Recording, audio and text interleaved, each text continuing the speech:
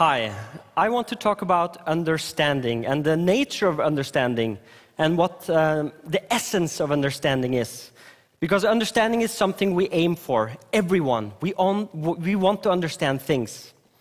My claim is that understanding has to do with the ability to change your perspective. If you don't have that, you don't have understanding. So that is my claim. And I want to focus on mathematics. Many of us think of mathematics as addition, subtraction, multiplication, division, fractions, percent, geometry, algebra, all that stuff. But actually, I want to talk about the essence of mathematics as well. And my claim is that mathematics has to do with patterns. Behind me, you see a beautiful pattern. And this pattern actually emerges just from drawing circles in a very particular way. So my day-to-day definition of mathematics that I use every day is the following. First of all, it is about finding patterns. And with a pattern, I mean a connection, a structure, some regularity, some rules that govern what we see. Second of all, I think it is about representing these patterns with a language. We make up language if we don't have it. And in mathematics, this is essential. It's also about making assumptions and playing around with these assumptions and just seeing what happens. And we're going to do that very soon. And finally, it's about doing cool stuff. Mathematics enables us to do so many things. So let's have a look at these patterns. If you want to tie a tie knot, there are patterns. Tie knots have names. And you can also do the mathematics of tie knots. This is a left out, right in, center out, and tie.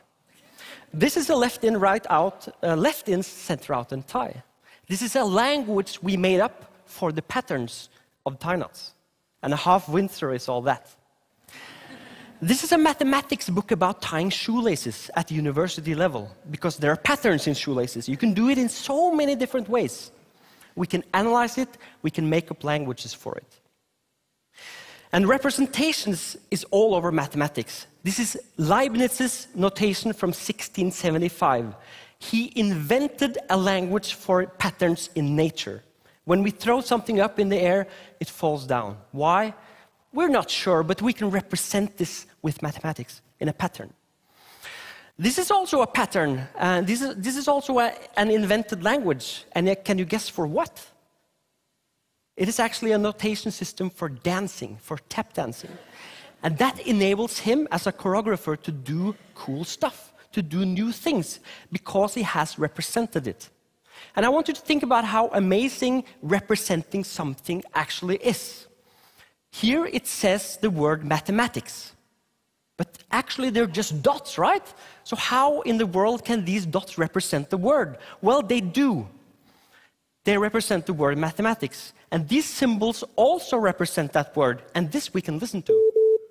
It sounds like this. Somehow these sounds represent the word and the concept. How does this happen? And there's something amazing going on about representing stuff. So I want to talk about that magic that happens when we actually represent something.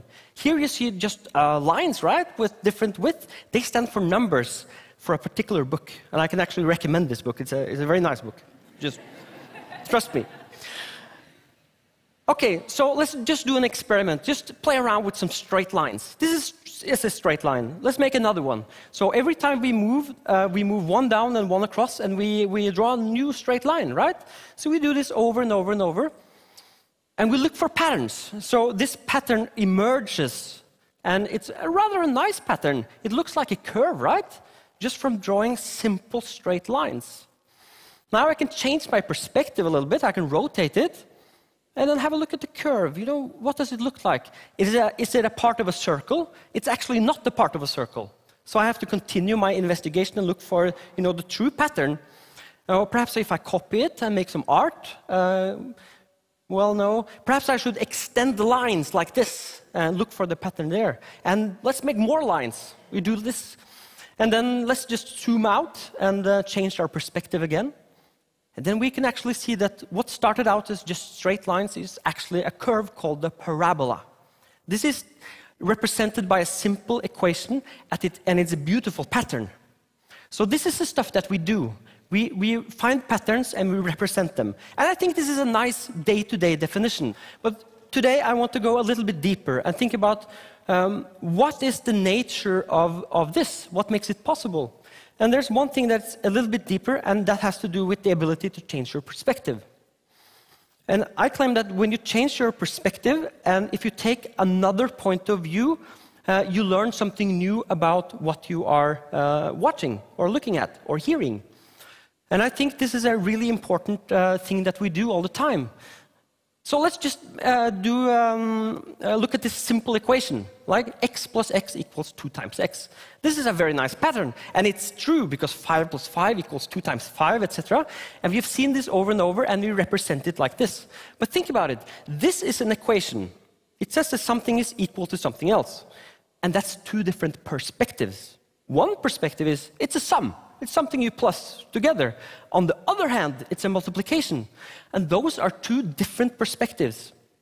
And I would go as far as to say that every equation is like this. Every mathematical equation where you use that sign, that equality sign, is actually a metaphor.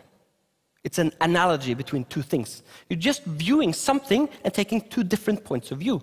And you're expressing that in a language.